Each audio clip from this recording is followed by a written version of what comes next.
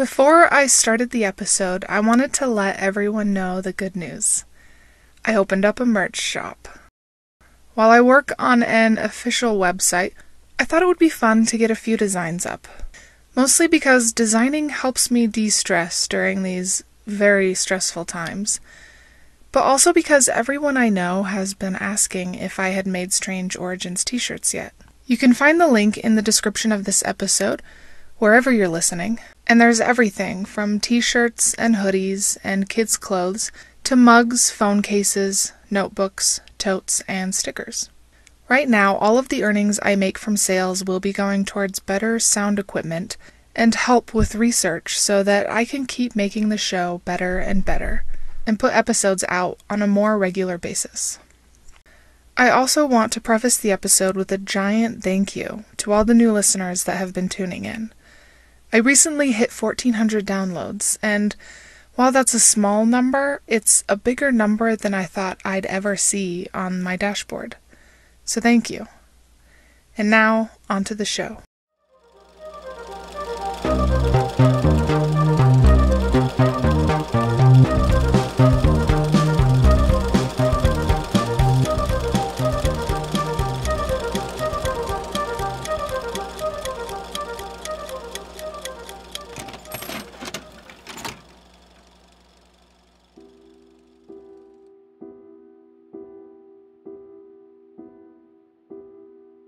Hello, my friends, and welcome to the 15th episode of Strange Origins. I can't believe that I've been able to produce, record, and publish 15 of these things, but here we are.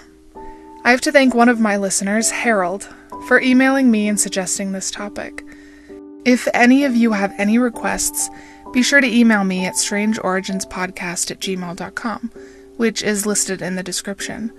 If you want any personal experiences to be read aloud, please include them. I would love to share your spooky stories. Golems are one of the stranger creatures I've researched. While they have been featured in shows like The Simpsons, books like Percy Jackson, and even video games like Minecraft, you don't often see golems in pop culture.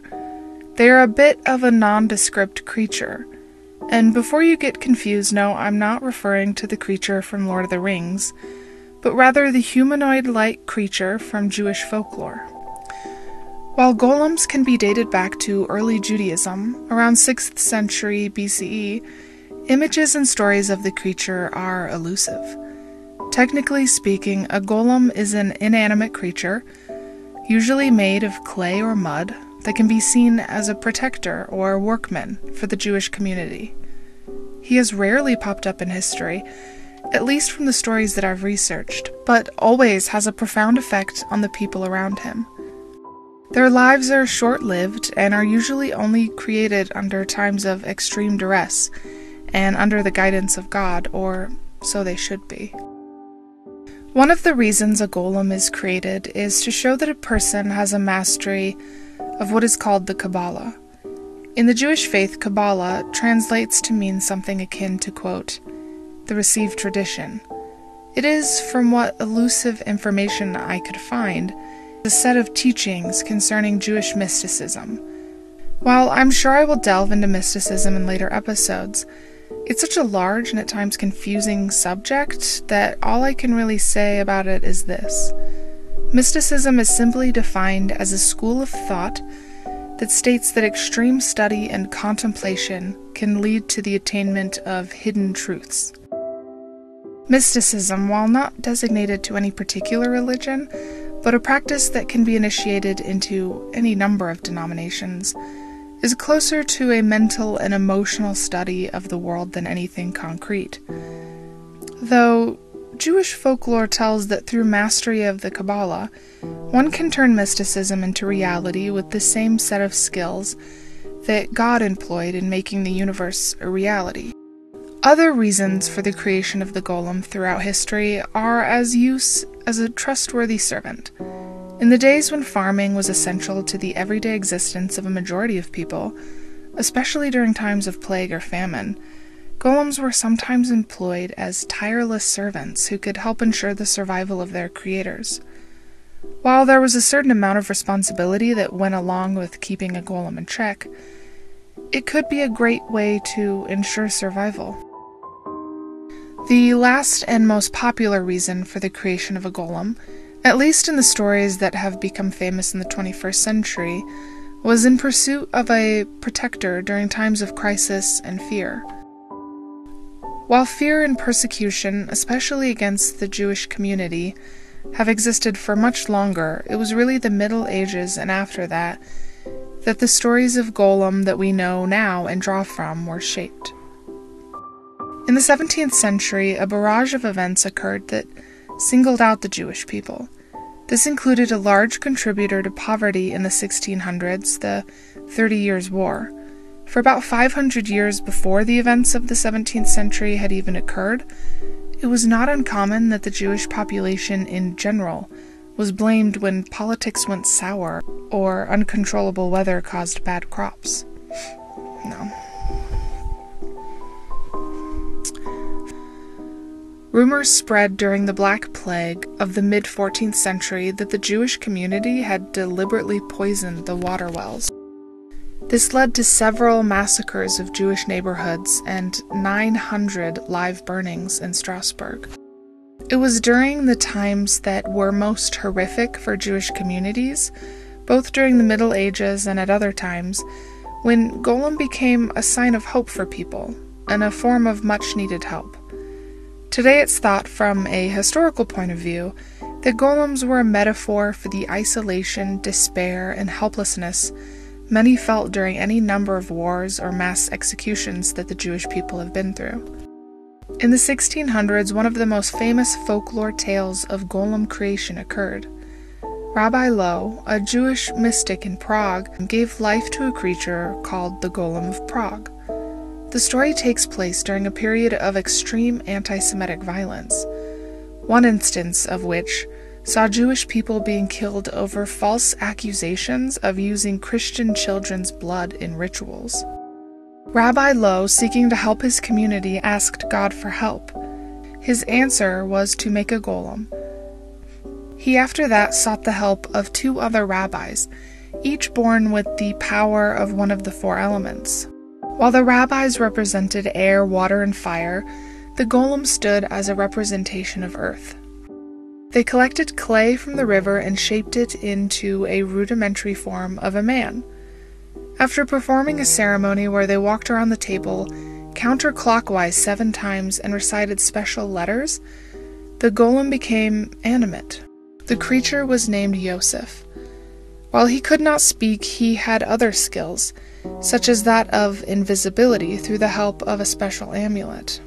He was told to protect the people of the community and did pretty well at his job. At one point, he even rescued a kidnapped girl and with his special powers, summoned a dead woman. The story had a climactic end, as myths usually do. One rule of thumb for golems is that they must rest on the Sabbath day of each week. So the Rabbi Loew made sure to give the golem that needed break. He would take out the piece of paper put into the golem's forehead, on which was written one of the many names of God in the Jewish tradition, therefore forcing it to rest. In one of the several endings to the story, the rabbi forgot to pull the paper from the creature's head, causing it to fall to pieces when finally captured in front of a synagogue. Its pieces were stored in the attic of that building, if its protection was ever needed in the future. Some versions say that a Nazi soldier went to the attic during World War II in order to stab the golem, but instead was killed, though none of these stories have had any proof behind them, as when the attic was renovated in 1883, there was nothing resembling a golem. It's possible that he disintegrated as he was simply just clay and was mistaken for a pile of dirt, but I guess we will never really know the truth. Casting the possibility of reality aside for a minute, it's most likely that the character of the golem is meant only to serve as a way of storytelling. The golem is a highly mutable metaphor with seemingly limitless symbolism. It can be a victim or villain, Jew or non-Jew, man or woman, or sometimes both. Over the centuries, it has been used to connote war, community, isolation, hope, and despair." End quote. Most likely, golems are a way of relaying to communities that through hard work, perseverance, and a strong belief in the good nature of people, that they can survive through what were extremely difficult and dangerous times. Where did this idea begin, though, and how have stories of Golem lasted for so long? Simply put, religion created the golem, and storytelling kept him alive. In the Bible, the term golem appears in Psalm 139:16, where it said that, quote, "You saw me when I was yet unformed, looked to my future and saw all my numbered days," end quote. The word golem means, quote, "my light form," or raw material. In modern Hebrew, it is often used to mean, quote, "dumb" or helpless. So golem, essentially, is a form of creation, his purpose on earth having already been seen. It is thought by some that the story of the creation of the first golem was featured in the book of Genesis in the Torah, which is known by others as the first 5 books of the Old Testament. In it, Adam was created by God out of mud. Supposing you believe in the idea that God created humans from the materials of the earth, then technically Adam was the first golem, seeing as according to the Talmud, his dust was, quote, "kneaded into a shapeless husk." By that logic, are we all golems? Well, not really. According to the oldest book in the Kabbalist tradition, which is called the Book of Creation, it is 22 letters and in which ways they can combine to form the name of God that give golems their ability at animation. Humans are created by God, who is all-powerful, but golems are simply just the molding of materials made by God and brought to life through means of calling upon God's power. It's kind of like comparing a man and woman's ability to create a child with that child playing with dolls. It's a much more simple, crude version of life-giving. This is why in stories of golems there's usually a common ending. They are tricky creatures to make and even trickier to keep in check. It's a test to be able to keep them directed towards the right goal, well-rested and out of trouble. When his creator doesn't have the right motivations for creating him, things can go south pretty quickly. Either their creator has desire to be closer to God with his ability of creation, or the desire to be God's equal, which is an act of hubris that is present in a lot of mythological stories. Think of every time someone wanted to be equal to the Greek gods. Things never went well.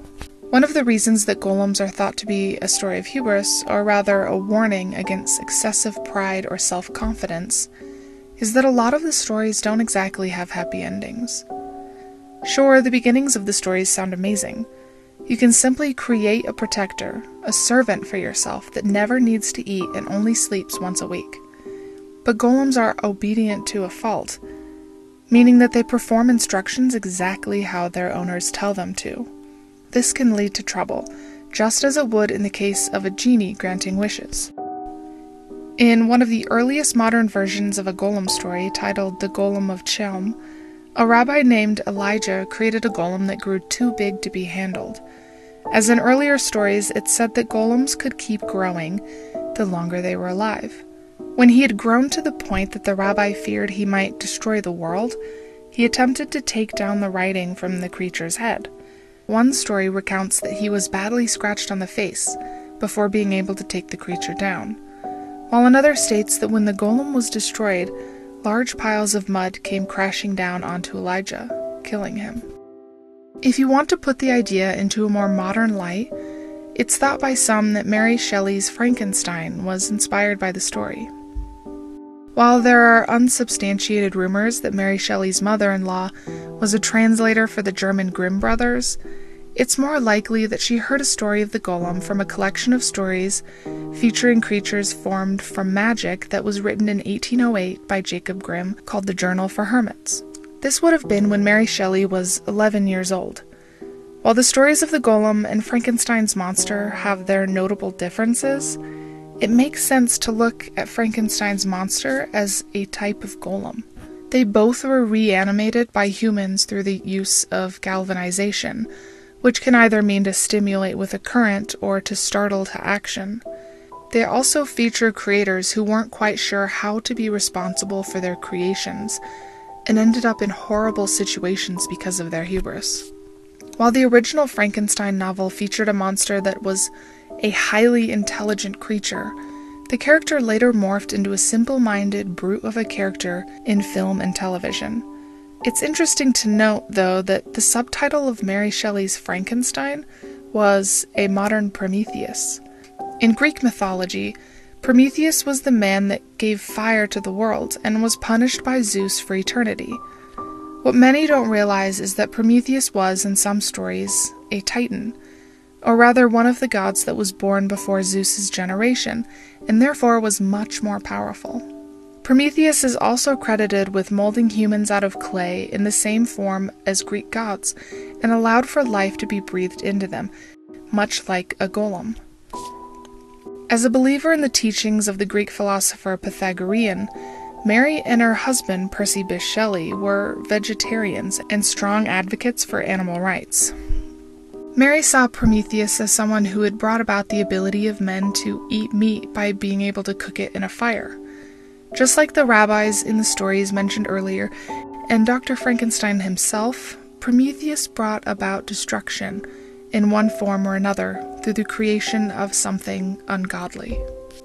Another way of viewing the myth in a modern light is through the realization that we have our own golems. You're probably playing this podcast through one right now, except instead of being made of clay, it's manufactured in a factory. Robots assist us in everyday life, whether it's in farming, making the clothes we wear, or setting a reminder on your phone. They've allowed us to do things other than be trapped in an existence of survival, which was kind of the point of the original Golem. Something that I thought was strangely reminiscent of stories of golems are those stories of technology rising up and destroying their creators.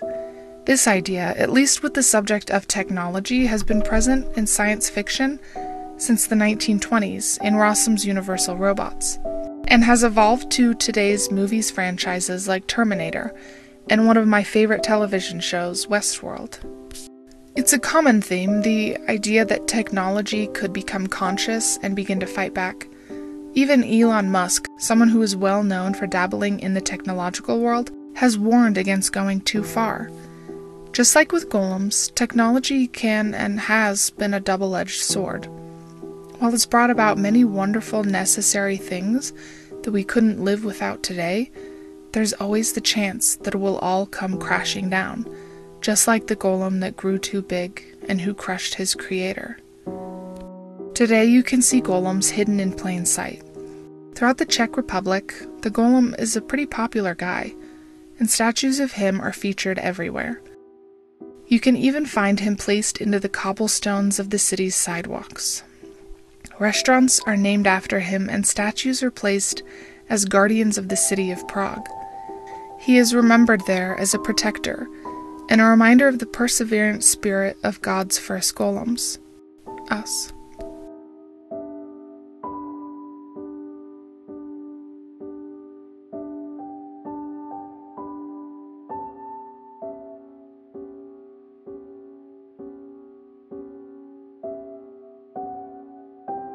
As this episode comes to a close, I would like to thank my listeners for supporting my dream job. Without you, I would just be someone talking into a microphone at 2 a.m. in my parents' basement, like a crazy person. But still, I would love to have more to talk about. Please email me at strangeoriginspodcast@gmail.com and tell me what it is about this week's topic that interested you. Your suggestions for future episodes, or even stories of your own experiences with the strange and unexplained. If you would like to help this podcast grow, allowing me to make bigger, better episodes, be sure to click the follow button or even give it a 5-star rating if you're listening on Apple Podcasts. If you're feeling bougie, you can also donate to my Patreon page, which is linked in the description. You can donate any amount, and each tier of donation receives great gifts like shoutouts, stickers, and even exclusive episodes. Or, if you're poor like me and would just like to enjoy more spooky stuff, Be sure to follow my Instagram page at Strange Origins Podcast. And if you know of a friend, a sibling, a coworker, or a pet dog who would love to listen to my podcast, send them a link. It would be greatly appreciated. Be safe out there, but more importantly, guys, remember to keep it strange.